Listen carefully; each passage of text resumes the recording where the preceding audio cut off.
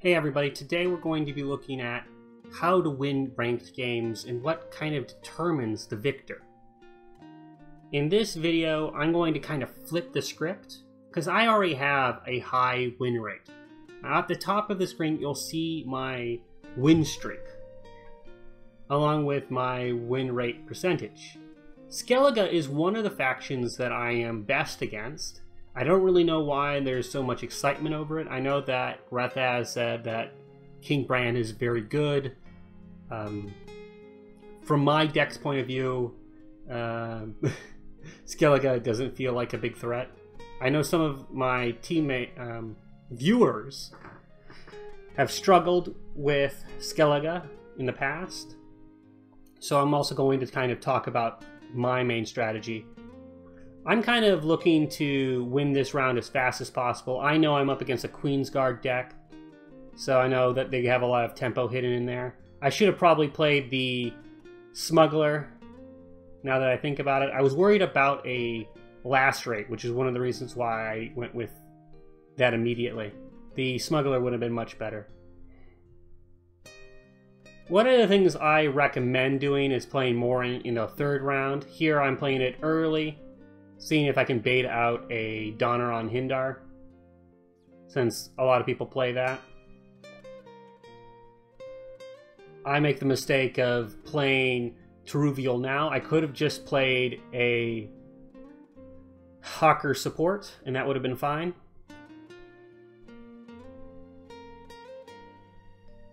Now I can't use the Teruvial has been locked, and I could have avoided that if I had just played the Hawker support.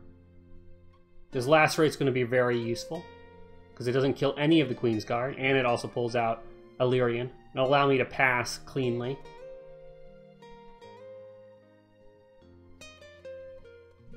If I want to. I'm also kind of worried that my opponent has an Igni, because they have a really good Igni row into my range row, but instead they had a Coral, which is to be expected. So I've already made a few mistakes. I played the Teruvial too early. I didn't play the Hawker Smuggler before the Queensguard came out. Now my Hawker Smuggler is more of like, how should I put it? I would say my Hawker Smuggler is like just going to turn into a Scorch. There I could have possibly weakened one of his Queensguard. It would have been fine to do that. It wouldn't have been as much tempo though. Decide to play my Shiru now. It blocks one of the damage done by Bruna Bran. That's her name, yeah. I put a lot of tempo in the first round. My opponent didn't, which is unfortunate. However, I'm going to be able to get card advantage because I won the coin flip. And was able to maintain a lot of point advantage on my opponent going first. My opponent already played their Scorch, so I don't have to worry about that. They've already played 2 of their golds, and I know one of their golds is a Queen Cerys.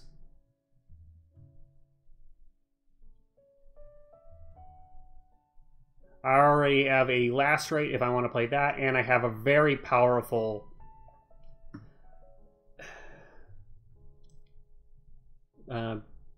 Bran if I want to play her. The archer that does damage based on her strength. Yeah, so my opponent's already gotten a lot of points onto the board. I don't have my Hawker Smuggler anymore, so... Okay.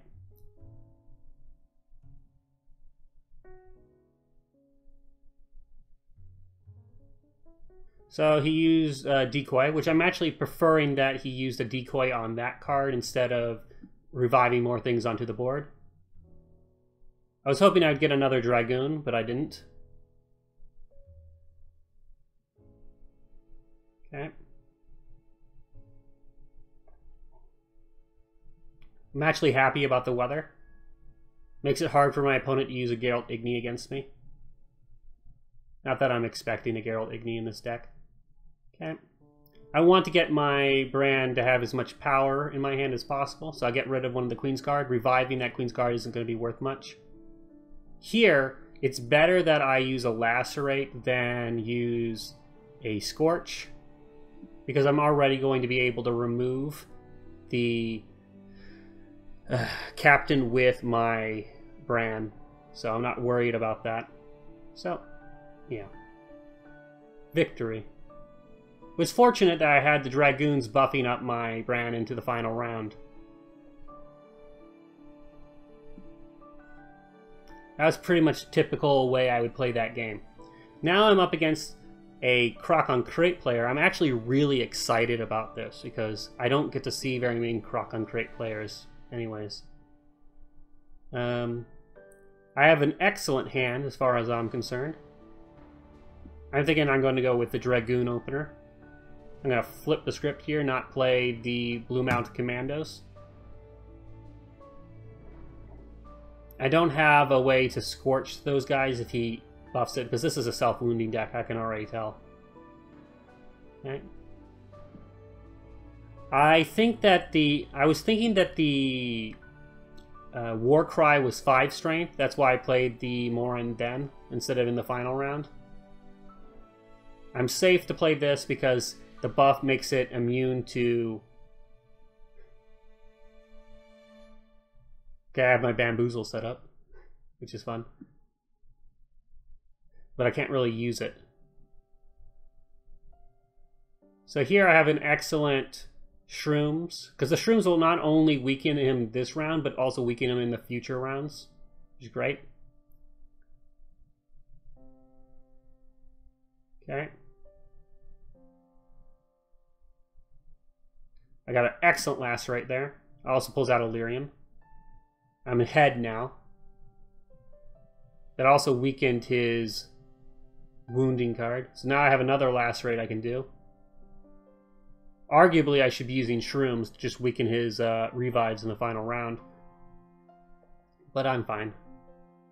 I win by a lot of points. And I get all these buffs pushed into the next round. I have 14 strength Blue Mounted Commando. Yeah, I'm not going to push anything out of my hand this round, though I could have probably done that. I just didn't want to get a Blue Mounted Commando and then draw into a Saskia and have a bad draw that way. Right now, my hand is perfect for what I need it to do.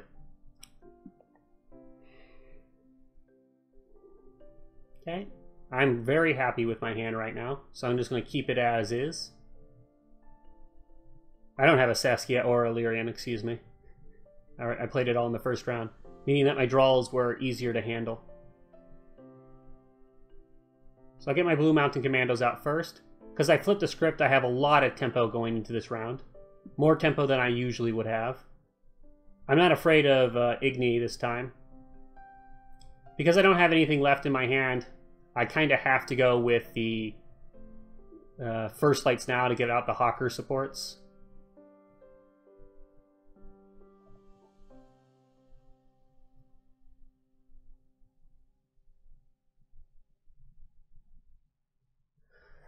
I was hoping that I would get the Smuggler sooner, but I didn't. I'm actually lining them up like this so that I can get a really excellent Sheldon Skaggs.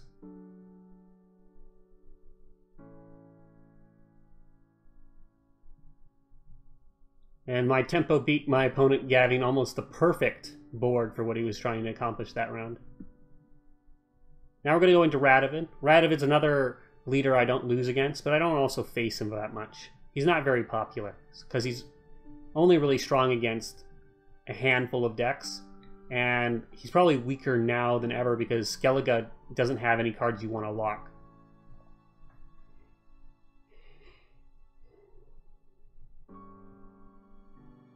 I'm going to open up with the Dragoons. I think it's probably a bad idea to open up with all the Dragoons. I'm going to put out the Smuggler. Why? Because my opponent's probably running... yeah, the Sergeants. I'm going to put down Morin. I'm actually happy to remove that card. The reason for that is that...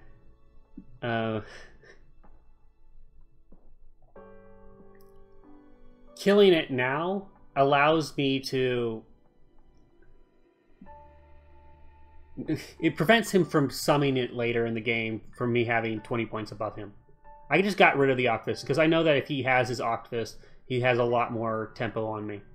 I know that the last rate would have been better later, but I know I can out-tempo my opponent. I'm getting a lot of value from my Dragoon right now, so I'm happy about that too. It's already been active for several turns now. Okay, he used the Margarita. The Margarita got a lot of value technically.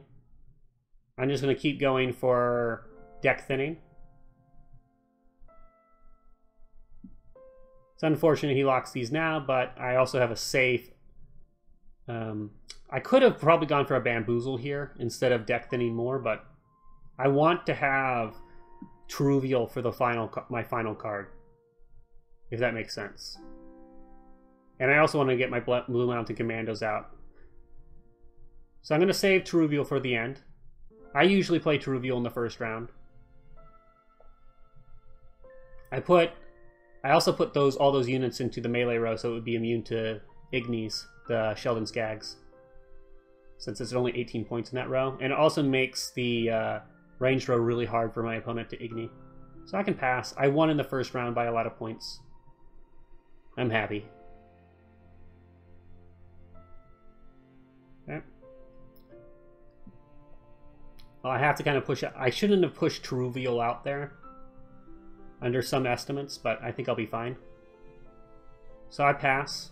I had an option just to play the Hawker support there, but I went against it. Chances are my opponent would have had to play 2 cards to catch up to the Hawker support, and the fewer cards that we have in the final round, the better. So I redraw Truvial, which is to be expected. Okay, my opponent plays Yennefer, which I kind of expect. I'm not going to turn that into an Igni because I expect to use it on my Bran. And I expect not to have very many things to Igni. I'm going to put out Truvial now. It's not really a way for my opponent to lock it at this point, unless he revives Margarita.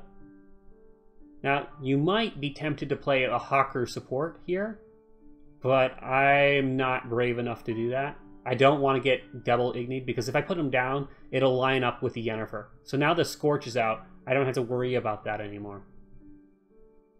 Okay? I can't get Igni'd. There really isn't a reason to play Zoltan Shive. Also because it might trigger a the Cavalry to come out. I already know I'm going to win if I just pass, so that's why I passed there. Whew. We're up against another Skellige player. It's the flavor of the week right now. I'm going to play this game differently than I did the first game in this set,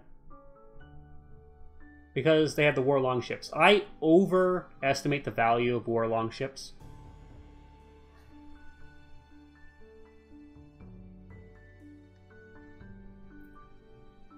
It's unfortunate I have to deal with that. It's actually safe for me to play the Dragoon here, because the chances of him removing my Dragoon with his War Longship is very low.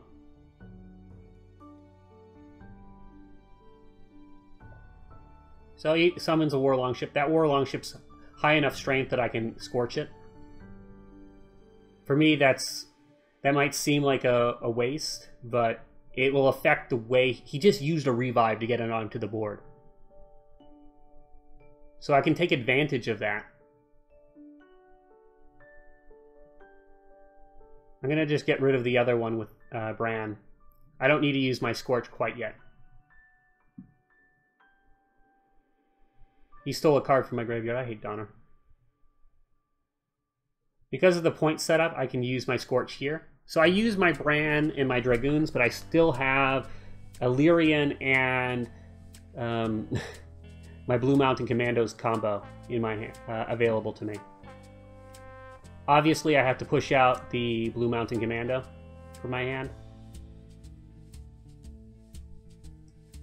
I'm going to just pass here. There's no reason to play out this round. He has the advantage. I did not... Oh yeah, I forgot they changed it to half the strength, so he's going to keep getting the Markvark.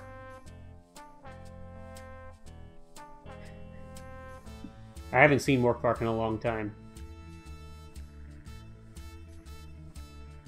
Okay, I'm going to open up with my Blue Mountain Commandos. Flipping the script, playing them in the final round. Instead of the first one. I had a chance to play Blue Mountain Commando on... well, to play the Bamboozle in the second round. However, because they had that point advantage, I didn't want to do anything along that lines. Oh man, Donner just... He's taking all my Dragoons! It's upset me. I'm gonna play that as if it's Teruvial. I might be able to bait out a lock. Who knows? It's still a lot of points. It's 18 points that I got there. Might have been able to play that a little earlier, but my opponent didn't have anything. Didn't play into it. More and I want to hit things like Siegfrieda. The Old Geart's unfortunate because Old Geart's not a card you want to play in the final round. I still have Elven Mercenaries, so I take advantage of that. Shrooms is not very effective against the Captain because he has a high base strength.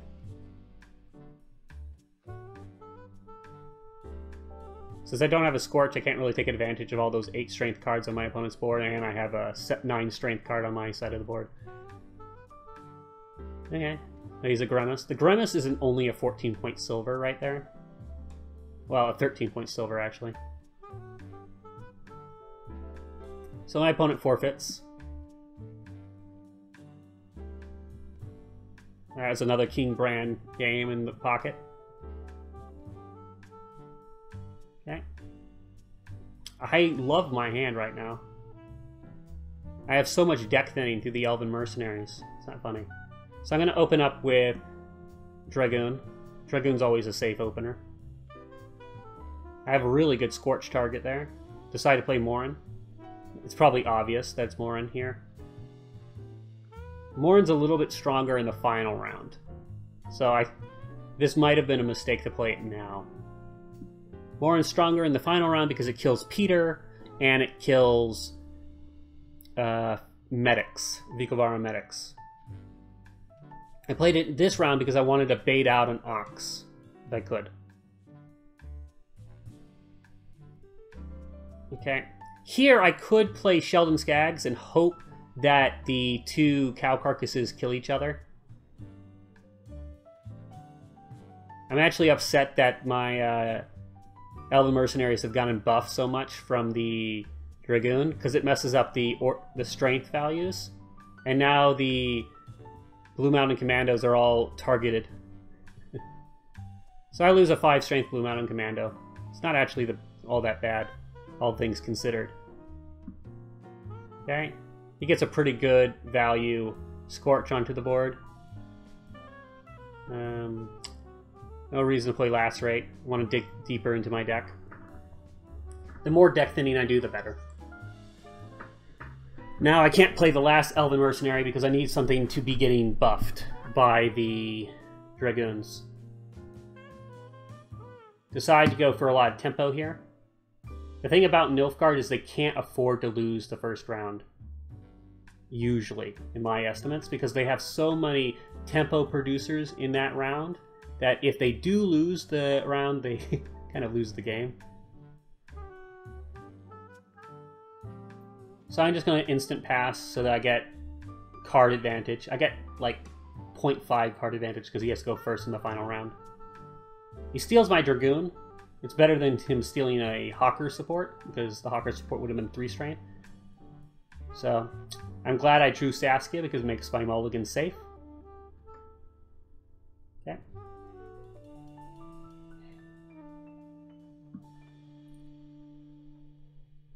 I'm happy to see the cards that I have right here. Okay.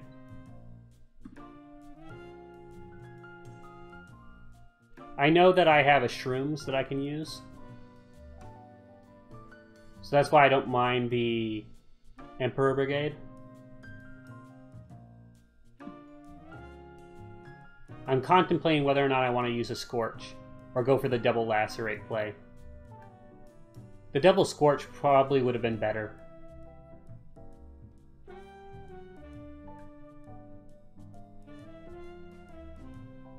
All things considered, because now I'm like, oh no, I had such a perfect Scorch that I could have done. So many points to be removed. Can't win them all. So I do the Shroom play. Now I don't have something in my hand to get buffed by the Dragoon, which is unfortunate. But I wanted to move all his units to the Siege Row. And arguably, it would have been better to have moved the Elven Mercenary instead of... It would have been more points had I removed the Elven Mercenary instead of the Nausicaa Brigade. Because the Nausicaa Brigade only had 1 strength. It wasn't that big impact. I'm happy to draw another card like this. So I see a better opportunity than Lacerate, so I gotta go with the Pulling Out Brand for 14-point swing. Now my opponent forfeits because they know that I have a card in my hand worth more than what he has on the board, and I win. His Milgard wasn't successful because this deck runs more than 25 cards, having a lot of bronze units to pull. And I went through my entire deck, pretty much. So I'm actually happy about that. Okay, I see this Dragoon and I'm worried about it, so I decided I'm going to remove both of them. I'm kind of overreacting, but I'm actually happy he played the Yarpen. So now both the Dragoons are gone, and his Yarpen takes 3 strength, so that's a bonus.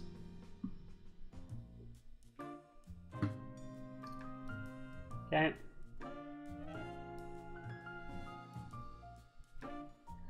Now I have to say something. I almost always lose against Dwarf. So this is kind of like my final boss. This is the game right before I could possibly rank up.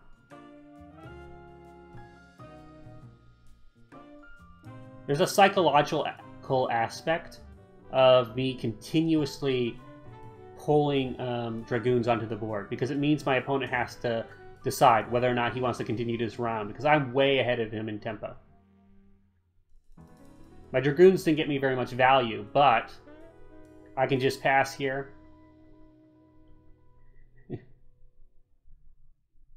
And be successful there. I have Bran in my hand, and I still have 1 more Dragoon in my deck.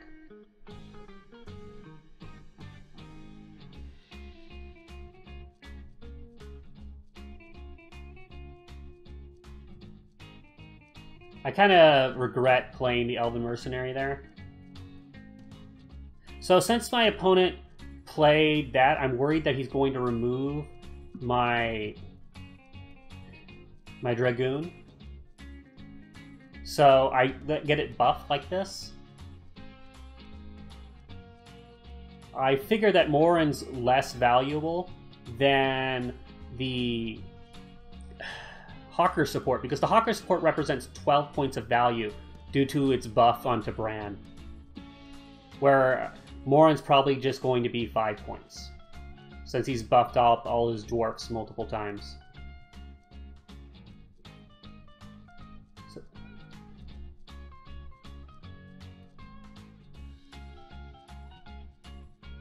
okay.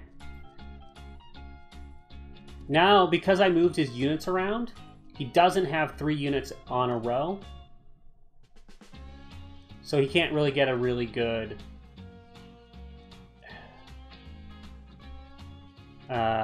Thunderbolt potion off. Not that it would have mattered, because my Bran was so strong. And I rank up. I'm not rank 19, I'm rank 18, don't worry.